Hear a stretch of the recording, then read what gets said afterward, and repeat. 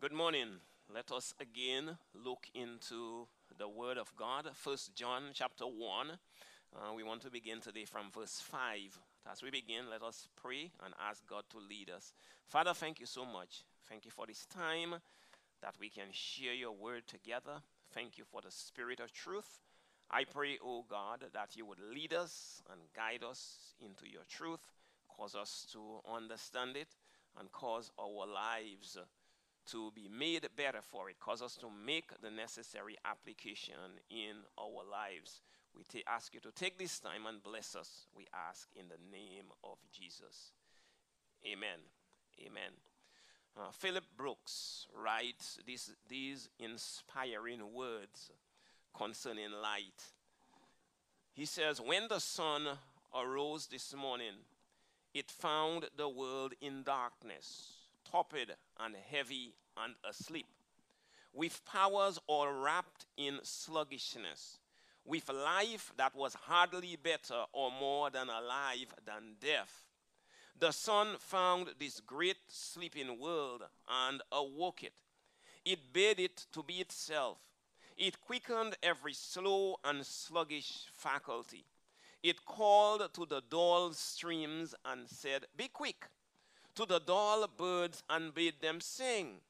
To the dull fields and made them grow. To dull men and bade them think and talk and work.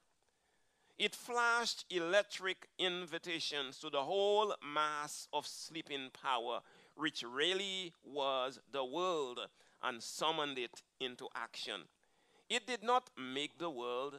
It did not start another set of processes unlike those which had been sluggishly moving in the darkness. It poured strength into the essential processes which belong to the very nature of earth. It glorified, intensified, fulfilled the earth. My friend, that happens every morning. That is what God does. God is light, and God intensifies, fulfills, and glorifies our humanity. God is indeed light. And so John tells us that the key to fellowship with God, if we're going to walk in the light, if we're going to have a personal, intimate relationship with God, John says that there are certain basic requirements. There are certain basic requirements. And so John tells us that fellowshipping in the light is number one. It is having an intimate relationship with God depends upon number one. It depends upon having a knowledge of the basic word of God, the word of God as revealed in Scripture. So as the text says, John says, this is the message which we have heard from him and announced to you, that God is light, and in him there is no darkness at all. If we say that we have fellowship with him and yet walk in darkness, we lie and do not practice the truth. But if we walk in the light, as he himself is in the light, we have fellowship with one another, and the blood of Jesus Christ, God's Son, cleanses us from all sin. If we say that we have not sinned, we are deceiving ourselves, and the truth is not in us. Verse 9, but if we confess our sins, he is faithful and righteous to forgive us of all our sins and to cleanse us from all unrighteousness. If we say that we have not sinned, we make him to be a liar, and his word is not in us. So John says, I want you to have an intimate relationship with God. I want you to enjoy daily close fellowship with your Heavenly Father. But in order to have this kind of fellowship, you must come to God on his terms. And so to have fellowship with God, to walk in an intimate relationship with God, number one, Our fellowship with God is grounded on the revelation of the Word of God. It is grounded on the revelation of God, the Word of God, the gospel, the message of our Lord Jesus Christ. That message is the revelation of the Lord himself. John says that word was given to us by God himself through the person of the Lord Jesus Christ. So it is a revelation of the Lord himself. Secondly, we saw that it is a testimony of the eyewitnesses. It's a testimony of those who walked with Jesus, of those who talked with him, of those who encountered him, those who had a vital, intimate relationship with our Lord Jesus Christ. And John says to his writers, I am writing this to you, I am declaring this word to you, so that you may have fellowship with us. And indeed, our fellowship is with the Lord Jesus Christ and is with God the Father. So the proclaimed word does three things for us. The proclaimed word produces joyous fellowship among us, the people of God. The word of God produces joyous fellowship with God the Father. The word of God produces joyous fellowship with God the Son. So, an intimate relationship with God is first of all grounded on the revelation of the word of God. Secondly, we saw an intimate relationship with God, fellowship with God, is grounded on the revelation of the nature of God. It is grounded on God's revealing of himself to us. In other words, in order to walk with God, in order to walk close to God, in order to have a vital, intimate relationship with God, you and I have to understand who God is. We have to understand God's nature. We've got to understand God's character. And John says concerning God's nature, he says this. This is the message, verse 5 of chapter 1. This is the message that you heard from him, and we announce to you that God is light, and in him there is no darkness at all. God is light. So John is telling us something about God's nature. First, he states it positively. He says, God is light. And just to make sure that you understand what he's saying, just to reinforce the force that God is, the word that God is light, John says, he states it negatively. He says, in God there is no darkness at all. There is not one speck of darkness in God. There is not one speck of ungodliness in God. God is completely and perfectly light. We mentioned last week that this is one of three statements that John, the writer of 1 John, the Apostle John, he gives those three important statements concerning the nature of God. In his gospel, John's gospel, chapter 4 and verse 24, he says, God is spirit. And then in the epistle, chapter 4 and verse 8, and then chapter 4 and verse 16, he says, God is love. And now here in 1 John chapter 1 and verse 5, he says, God is light, and in God there is no darkness at all.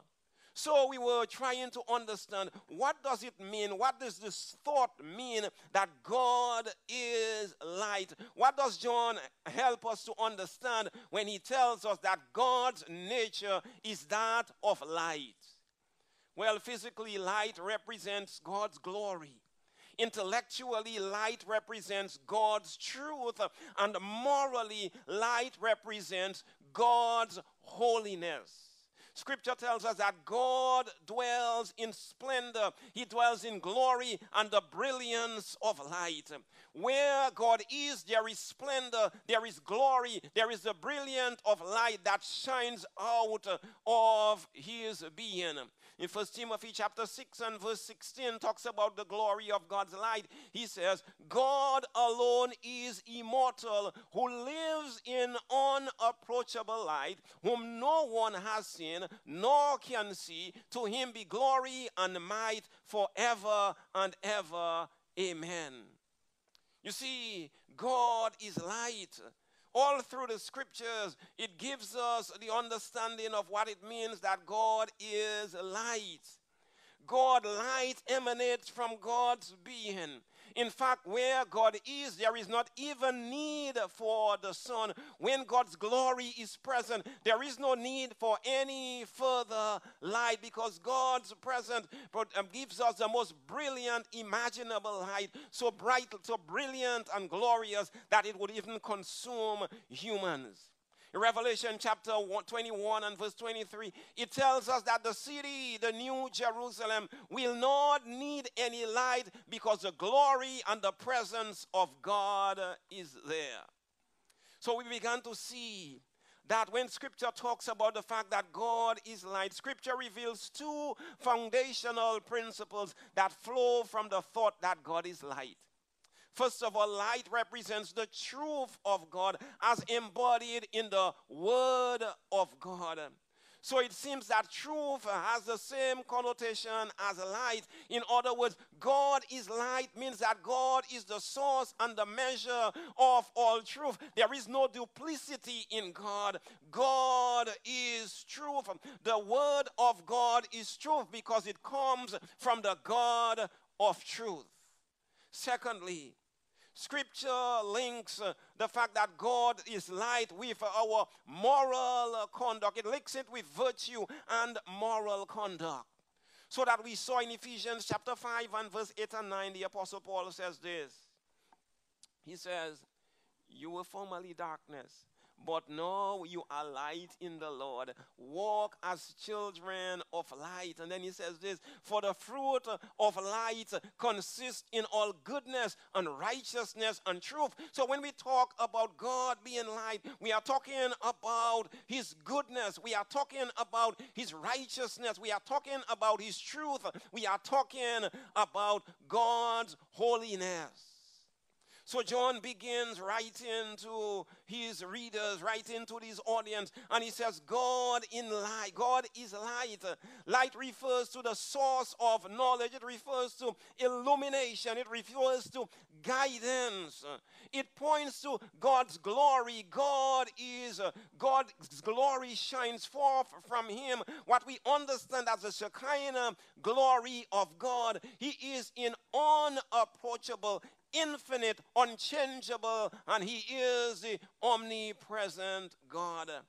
So we can look at it as the revelation of God. We can look at it as the truth of God. We can look at it as the glory of God. But when John says in this context that God is light, he's mainly referring to God's moral attributes, the fact that God is holy.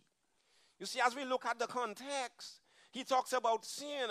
He talks about not sinning. He talks about walking in light. He talks about keeping from unrighteousness, because he's saying to us that God is a holy God.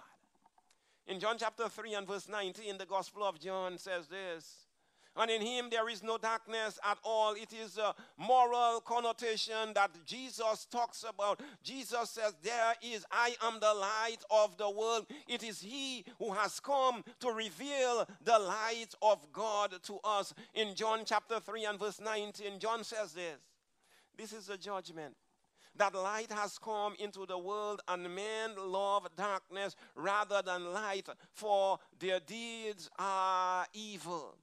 So John is referring to the absolute moral purity of God. This is the message. This is a message that comes from God. God is light.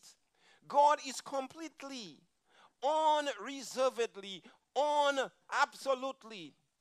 God is unreservedly, absolutely holy, with no mixture of sin, no feint of iniquity, no hint of injustice. God is light, and God is completely light. Light is the opposite of darkness. In Scripture, my friends, darkness stands for sin. It stands for evil. It stands for death. It stands for ungodliness. It stands for unrighteousness. All that is completely against the character and the nature of God. For God is holy, and God is good, and God is righteous. There is no trace of ungodliness or unrighteousness with God. So we talked about the holiness of God. Over and over again in the Word of God, we encounter the holiness of God, the infinite purity of God's character, the infinite glory of God's perfection. Holiness is everything that God is. So the prophet Isaiah says, holy, holy, holy is the Lord God Almighty. The whole earth is filled with his glory. Everything that is associated with God is said to be holy. God's promises are holy. All of God's attributes are covered with a sheet. With all of God's attributes are covered with a film of the holiness of God, so that God is holy love. God is holy justice. God has holy mercy. God's grace is holy. God's goodness is holy. He is a holy and a righteous God. Just as light reveals and purifies, so by his very nature, God illuminates and purifies those who come to him. His nature, the nature of God, sets the conditions for fellowship with God. It sets the foundation for a life of intimacy with God. John says, God is light, and in him is no darkness at all. You see, it's easy for us to understand this, but back then, think of the pagans that John was writing to. Think of the culture, the Roman culture. Think of the Greek culture. Think of the mythologies that we read about today. This writer, George G. Findlay, talks about the mythology of Roman and Greek gods. He says they had gods that could cheat and lie, gods who were licentious and unchaste, gods that were spiteful and malignant towards men, gods who were quarrelsome and abusive toward others. They had been accustomed to think of the Godhead as a mixed nature like their own, only on a larger scale. They thought that good and evil, kind and cruel, pure and wanton, made of darkness and light. But John is saying God is light, and in God there is no darkness at all. There is not a trace of unholiness with God. You see, for John, light and darkness represented two separate and distinct moral realms in opposition to each other. God and his kingdom constitute the first realm, the realm of light. Satan and his followers constitute the realm of darkness. You see, God is holy. Because God is holy, God hates sin. God loves everything. God loves everything which is in conformity to his righteous laws. God loves everything that is in conformity to his holiness and to his goodness. And God hates, or God loves everything which is contrary to his nature. God's word clearly declares that God hates sin, that God hates immorality, that God hates the darkness. There in Proverbs chapter 3 and verse 32, it says this: the froward is an abomination to the Lord. Again, in Proverbs chapter 15 and verse 26, it says this: the thoughts of the wicked are an abomination to God. In Scripture, it says God is the Holy One. He is the holy and righteous one. Holiness talks about the absolute purity of God. God is light, and in him is no darkness at all. There is not a tint, there is not a trace of any darkness in God. Have you ever noticed that when you walk into a jewelry store, that the diamonds are often displayed on black velvet? Why? They are positioned there so that their brilliance stands out in contrast to the darkness. God's light is so bright that there is no darkness within him at all. God is light. And so John is saying, I want you to have fellowship with God. I want you to enjoy an intimate relationship with God. But if you're going to enjoy that closeness to God, you are going to have to live your life in accordance to the revealed nature of God. God is holy. God is righteous. And so those who want to enjoy fellowship with God must live a life that is pleasing to God, must live a life that is compatible with the nature of God, which is God is holy, God is righteous. So my friends, the message is saying to us today, you are the people of God. Because you are the people of God, you are the Holy One. God calls us saints. God calls us the Holy Ones because we belong to him. Everything that is associated with God is holy. And God is saying to us, in order to enjoy an intimate fellowship with him, in order to walk with him, in order to talk with him, in order to feel his presence, in order to benefit from the glory of his grace, God says we must walk with him, we must seek him, we must abandon a life of sin, and we must seek godliness and righteousness and holiness.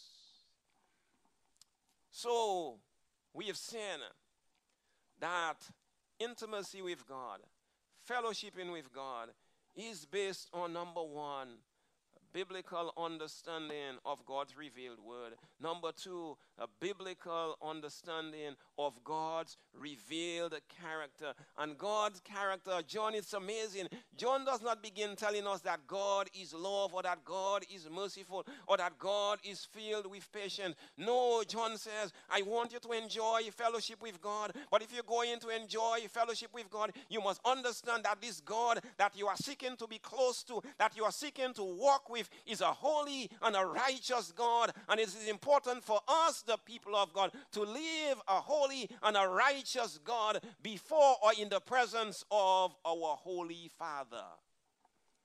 So then John says, in order to enjoy the fellowship with God, in order to enjoy biblical fellowship with God, biblical intimacy with God, secondly, John says there are some barriers that we must avoid. There are some barriers that we must avoid. And he mentions a couple of those. So number two, I want us to see the biblical barriers to a life of intimacy, to fellowship with God. The biblical barriers to fellowship with God. So in just verse 5, John sets the tone. He sets the foundation. And then he says, beginning at verse 6, he says, if we say that we are walking with him and then living in darkness, we are not practicing the truth. Here's what verse 6 says. If we say that we have fellowship with him and yet walk in darkness, we lie and do not practice the truth. But if we walk in the light as he himself is in the light, we are having fellowship with one another, and the blood of Jesus Christ, his son, cleanses us from all sins. So here are the barriers, and we will just start off with one today. The barriers, the hindrances to intimacy with God. Number one, the denial of the seriousness of sin. The denial of the seriousness of sin. So John says, if we say that we have fellowship with him and yet walk in darkness, he says we are lying and we are not practicing the truth. So how can someone say, I am having fellowship with God, I am having this intimate walk with God, and yet I am living in darkness? My life is characterized by the practice of sinfulness. John says that is a contradiction. It is a contradiction. He says to walk in the light, we are to live in conformity to the revealed will of God. Fellowship with God is dependent upon our walk with God. Our walk with God is dependent upon our understanding that God is a holy God, and we move our lives toward the holiness of God. To have intimacy with God, we need to walk with God. So John pronounces, he says, if we walk in the light as he is in the light, we will have fellowship with one another, and the blood of Jesus Christ will cleanse us from all sin. He says, if we say that we are walking with God and yet living in darkness, he says two things. Number one, we make God to be a liar. We say, no, God is not true. We make him to be a liar. Secondly, the negative fact is that the word of God is not in us. Fellowship with God. My friend, one of the blessed privileges we have as new creatures in Christ is that of having fellowship with God. Is that of having an intimacy with God. Is that of walking with God. So, John says, when you came to Christ, when you gave your life to Jesus, one of the most wonderful things that you have going for you is the opportunity to have fellowship with God. You understand when God created Adam and Eve in the garden, book of Genesis tells us that in the cool of the day, God would come in the garden and he would have fellowship with them. He would walk with them. His presence was among them. That's what we call real intimacy, closeness, a life of fellowship with God. But then one day sin entered into the world. They disobeyed God. And when God came to them, instead of coming to him, they ran and they hid. Why? Because sin has come into the world. My friend, the biggest barrier to a life of intimacy with God is sin. And so they were driven out of that garden. Sin entered the world and we were alienated from God. And it is sin that alienates us from God. It is sin that keeps us from enjoying that closeness, that intimacy with God. And John says, if you are going to enjoy that closeness with God, if you're going to sense his presence, his power in your life, John says we must take care of the problem of sin. So God, verse Corinthians says this about our fellowship with God. It says this, God is faithful, through whom you were called into fellowship with his Son, the Lord Jesus Christ. You and I were called into fellowship with God through the work of the Lord Jesus Christ. Stop a minute and think of that word fellowship. What does it mean? Fellowship means partnership. It means sharing in common or in communion. You see, the essence of fellowship with God is agreement or unity of purpose. We agree with him. We agree with his word. We agree with his standards. And John is going to talk about sin, and he's going to say, if we confess our sins, he's faithful and just to forgive us of our sins. Why is confession so important? Because literally, my friend, the word confess is the word homologeo. The first part of the words means same. Homo means same, and logeo comes from the word lego, to say. So when we confess our sins, we basically what we are doing. We are saying the same things about our sin that God says, and God says about our sin that it stinks.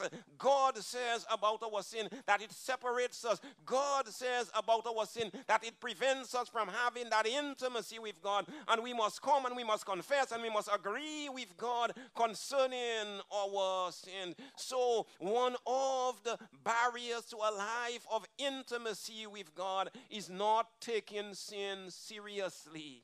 John is saying, how can you be saying that you are having fellowship with God and yet continuing to sin? Fellowship means, my friend, an act of intimate communion, sharing and participating in the activities of mutual interest and delight. I share mutually with what God likes. What God likes, I like. What God hates, I hate. God hates sin, I must hate sin. What God delights, I must also delight. That is the key to a life of fellowship with God. Think of it this way. The Bible tells us about the man Enoch. The Bible says that Enoch walked with God. Enoch was walking with God. What it is saying is that Enoch was close to God. Enoch sensed the presence of God. Enoch had a life that was deeply rooted in the character of God. Enoch was a man who was set apart. Enoch was a man who was close to God. He walked with God. He enjoyed that intimacy with God. And one day God took him to heaven. Somebody says this: Enoch was so accustomed to walking with God that one day God says, you know what, Enoch, you are closer to my house than to your house. Let's go. And Enoch was taken up to heaven. He was a man who had intimate relationship, intimate fellowship with God. The key to a life of intimacy with God, my friend, is that we must take sin seriously. This great author, David McAllister, says this: as God took dirt and made it into something bearing his own image, so God takes us, defiled and dirty with sin, and he restores us into that holy image once again in Christ. That's why we are called saints. We are called the people of God.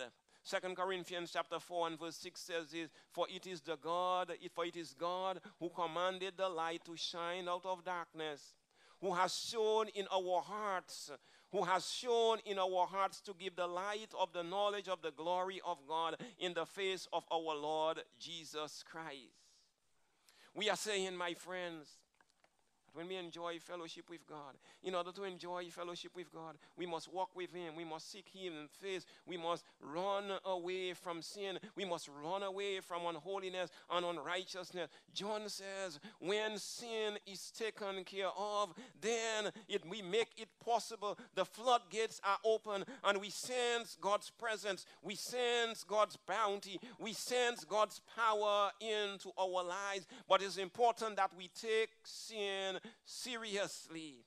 John is in other words saying it is not possible to be living in darkness and still enjoying intimacy with God. John says it's a contradiction. John says it is something like saying this. It is something like saying you spent the weekend relaxing in the shade of the Sahara Desert. That's a contradiction because the Sahara Desert does not have any shade. John says, how can you claim to be living close to God? How can you claim to be having an intimate fellowship with God and at the same time living a life dominated by sin? So John says the key to a life of fellowship with God is to keep away from sin, is to live a holy life. You see, such fellowship with God is at the heart of what it means to be a Christian. What it really means to be a Christian is really to have a relationship with God, is to have that closeness, is to have that intimacy with God. God says, I have called you so that you can enjoy that intimacy with it, that which Adam lost in the Garden of Eden. God is restoring, and the way God restores it is, first of all, he sent his son, the Lord Jesus Christ, to die on the cross to save us from our sins. When we come to God in salvation through our Lord Jesus Christ, the floodgates to a life of intimacy with God is open, and John says you can enjoy that fellowship with God, but in order to do so, we must take care of a life of sin. We must take care of ungodliness. We must take care of unrighteousness. So, my friend, as we look at 1 John, as we dive into the text, John lays the foundation. And John says, God is light, and in him is no darkness at all. If we say that we are walking with God, if we say that we are living in the light, we cannot at the same time living in darkness, living a life of dominant sin. John says God will not have it. You and I, and John is going to say later on in verse 9, God has made the provision for sin after salvation. God says, if we confess our sins, he is faithful and just to forgive us of our sins and to cleanse us from all unrighteousness. And then John skips over into chapter 2 and he continues with that thought of fellowship. He says in chapter 2 and verse 1, these things I have written unto you that you may not sin. John says, I don't want you to sin. I want you to live a life of holiness. And John says, but he brings up the possibility of sin. He says, but if anyone sins, we have an advocate with the Father, Jesus Christ, the righteous one. And we'll explore into that next week. We'll talk about the other two barriers to a life of fellowship with God. And we will talk about that which God has provided so that we can maintain, we can sustain that fellowship with him. Father, thank you so much. Thank you for your word. Thank you for the Lord Jesus Christ. Thank you for what he has made possible for us.